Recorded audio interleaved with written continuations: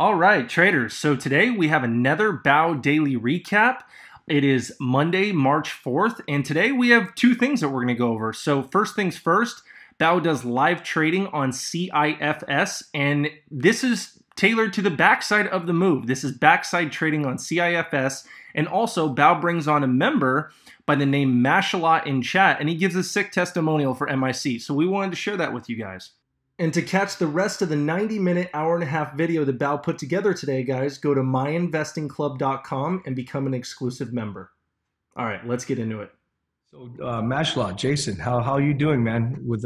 So Jason Mashalot is he started to do more of the quicker scalps to build his account versus buying and holding. How is that working out? Can you explain to the group? Maybe I'll let you go on camera. Jason, are you in the camera, Mashalot? Yeah, I could go on camera. Let me take the tape off. I don't want the government spying on me. All right. So Jason can explain what he's doing. Maybe he can help a lot of people.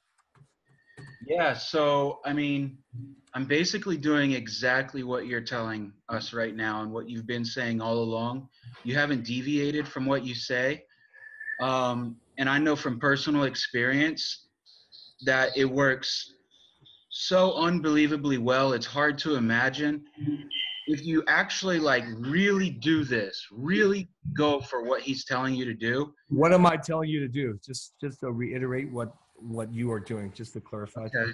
So buy at support when the stock pulls back from emotion. So it pops up a lot. Everybody's buying. A bunch of noobs are buying the breakout. It's going to probably pull back, and if it has a strong emotional pullback down to a support level, and it can be a support level that you're not very confident about, but you take the shot, you try, because it's all about probabilities. So you get long at that spot and it bounces. I just aim for 10 cents. If I get more than 10 cents, that's great. Less than 10 cents, I'll take it if it looks like it's heavy. And it works so well. It's really hard to believe, but it really does work. And the way that I was able to build the confidence to actually pull the trigger, because it's really scary to buy when you see a bunch of red candles and it looks like it's going to just plummet. I paper traded, I paper traded last year for a long time. And by doing that and having success with this strategy over and over and over and over, eventually I had enough confidence to do it with I just tried to make like $10, and then I just built up from there. And it's going really, really well right now, just by the way. Remember, you have to learn how to walk and crawl first before you run. So what Jason's doing is, he's getting comfortable with the trading. He's getting comfortable with going in and going out. The more of these he does, the more confidence he gets. And then he can size up later. He's working on process. In my opinion, process is the most important thing, guys. Don't worry about your P&L, because the P&L all takes care of itself if you trade well, okay? If you follow the same process and do not break the rules, over time, probability says you will make money. Support is there for reasons, resistance. And then later on, you can try new things, guys. This is not like this is not the strategy for your entire lifetime. But this will start you. And the reason this is like the movie, The Karate Kid, guys. The guy's like, why am I cleaning the car? Wax on, wax off, right? And that's the whole point. The whole point about taking these scalps, in my opinion, is just to get yourself comfortable with the lines, getting yourself comfortable with placing trades and taking money off the table. So basically it's the wax on, wax off. And then later on, you can add more and hold longer. So don't just think of this as, dude, this is what you can do for the rest of your life, right? Taking these 10, 20 cents moves. So then you start doing recycling like I do and all that. It starts to add up. But it all comes upon being comfortable and being trusting of your strategy. And in my opinion, the strategy I always like to use is the lines, man. VWAP matches the line. Everything matches the line. I just show you. If it doesn't match the lines, don't trade that stock. Make sense? I would agree with that 100%. Look for stocks that match the lines. Another thing that's really helpful that I see people asking about is, yeah, I put my orders in beforehand. You know, these things, they move too fast to hit it right at the moment. You know, you could try, you know, it drops down to whatever your support line is, and then you can try a market order. But that's a terrible idea because you could get filled 10 cents, 20 cents above the support. And now you're starting out in a bad location, in a bad spot. So you put the orders in before, and then I'm still working on my exits. My exits are really bad. But you can limit out or you can mark it out, whatever. But the point is you put the orders in ahead of time. And then I personally, I just hope it pulls back to that line, you know? Yeah, exactly. That's what it is, man. You basically, I put out the orders too, man. I put out before it gets there because it's so damn fast. If it hits, if it truly hits that, it'll bounce up, and you know, it's so fast when you do manual. So you put it ahead of time, and then you can always add more. So I always put my stuff ahead of time, a smaller size, guys. So, if you want to learn this strategy, man, you can help. Jason's there. Yeah, my name's Mashalot in the chat. I'm happy to help. So just message. Mashalot. Yep. Yep. All right, guys. Welcome to today's day recap. Finally back from a long trip away, man. Felt like an eternity. Came back and I knew I was gonna have major FOMO. I knew it. I knew it's gonna be like, man, I want to trade. I want to trade. So I needed to make sure that I don't go all crazy. So I actually, being away actually helped. Making sure you guys can hear me. You guys can hear me well, so I don't scream. I'm still a little sick. Never got well. I got well, and then the guys over in London killed me. So I was out. Those guys can drink, man. But I took them. I took them down. I took those guys down. So notice CIFS, man. It's still holding this, but if you go long, it's just risky as hell. The easy move of the long is done. Now the VWAP, I mean, all the indicators are lining up that this sucker is like backside.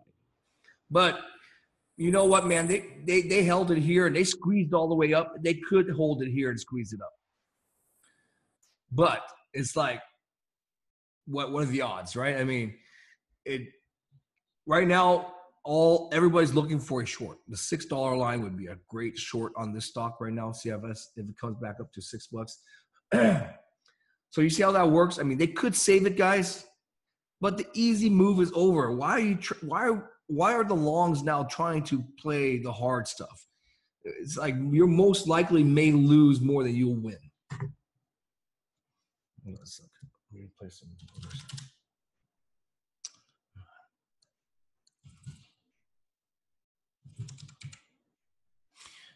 Does that make sense to you guys? I mean, so if you draw your line, remember everything revolves around a line. Let me cover this JMU. I shorted the 250 line. Okay, let's go down to 219. I just couldn't fucking resist, dude. So here's my JMU shorts here, the 250 line. So I'm gonna cover. Took some off. I mean, remember what I said, man. You gotta take some off on the front side, man. If this is all front side, I could break 250 again, do whatever. So I took the easy wins on JMU.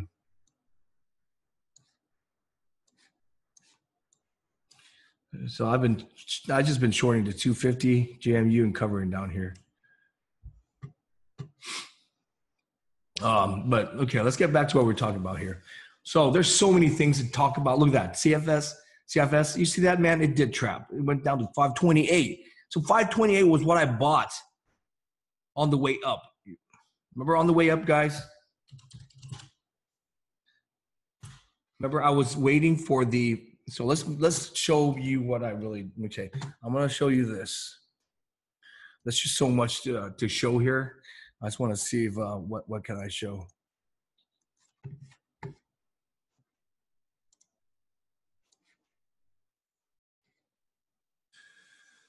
Look at that trap, man, from 528.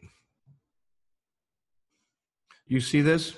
So I post all my trades. I post over in the charts recap room for you guys to see.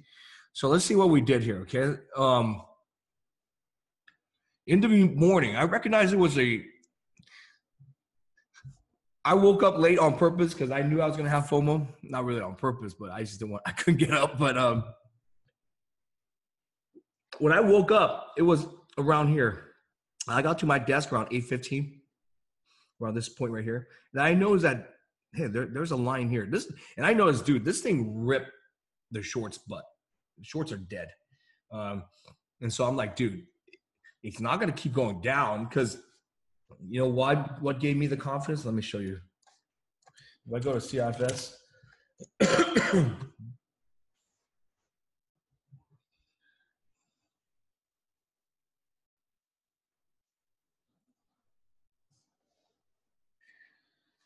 while I was away, remember CIFS went to 350 and then tanked down. People thought it was dead, and so it started to climb. Notice a T+2, so it started to climb. So these are the tricky stocks, man. This pattern happens all the time. Okay, take a look at this. See, that's why you cover, man. Look at this shit. It's gonna rip. You see that? That's why you fucking cover. If you don't cover, you get this kind of move, man.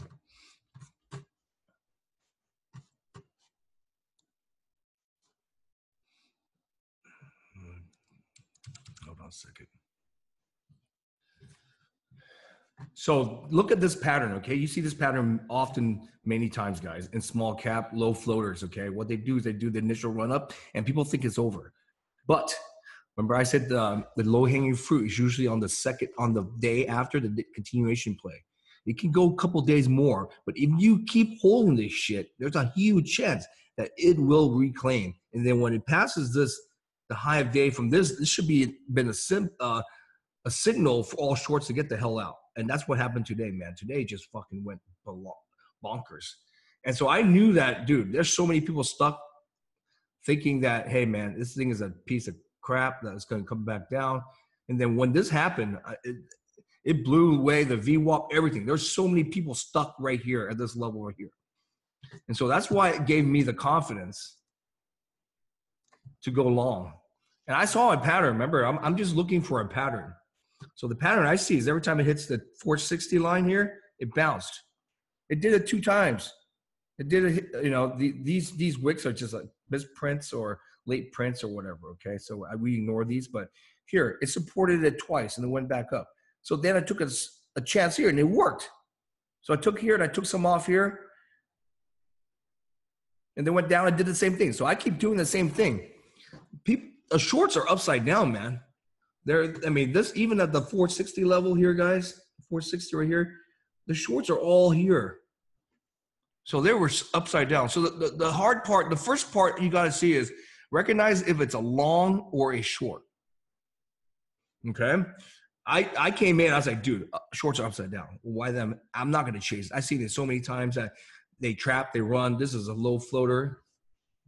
So all I did was, I'm seeing if the 460 line broke down, yeah, I will then maybe think about the short. But it held all day long. So why not keep doing it? And these 25-cent scalps add up, man. You do this 3 times, that's 75 cents. And so what I did is then I scaled out. The only trap, so the major trap so at the open, 9:30 open, so people thought this was the major trap for shorts. If you were a short, you were short here. So I took a little short and I covered here. But if you took a big position here, this spike up will kill you. And then, so what happens now is this. I recognize that the shorts were stuck. So I'm not eager to short, guys. The only reason I shorted here because I 6 is a mental resistance, and I see them try to break it a couple of times and I couldn't. So I just kind of joined in, just nibbles, right? And I took my covers for 20 cents. You see this? I covered it. I shorted the 6 line, covered it just to see what it's gonna do. At this point, I don't know. I'm not committed, man. I set a max size for the front side. So that's how I stay alive.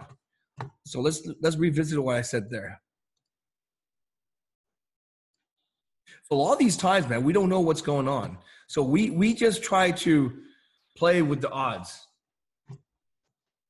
See, the key to staying alive on the front. So this is a long all the way, but then when it reaches an overextended point, because look, it parabolic up to the 6 line. But when it does this, there's a high likelihood that it's going to have to give some relief, okay, until the next leg. And so that's why we went on this. So it went all the way to 6 and it went all the way to 528, guys. That's a big move. It's still over the support here, 460 line support from the morning. So shorts are still upside down, man. So all we did was we looked for the first bounce. First bounce is basically the first wash off of a major move. So this was a major move. From 460 to $6 is a major move. It's pretty much a parabolic up. So if it parabolics up, it's going to crater down. This is what's called a technical bounce, okay? So it's all technical stuff. If it goes up so fast, it has to drop down a little bit, okay, before it goes to the next move. And so all we're doing is taking advantage of that. And the fact that it's being supported here, people upside down, now you're just trying to see what the next support is. So the next support I see was around this point here, because this is where it stalled, which also lined up with here. So if you do a line from here to here, it comes to this, and it kind of matches this right here. So all day, this line has been supported. So this is the magic line, in my opinion. All right, guys, that concludes the preview today of the full-length 90-minute, hour-and-a-half video. If you want to watch the rest of this video, go to www.myinvestingclub.com and sign up. And in the full-length video, you get to see live trading from Bao as he demonstrates on CIFS and JMU. All right, guys, catch you later.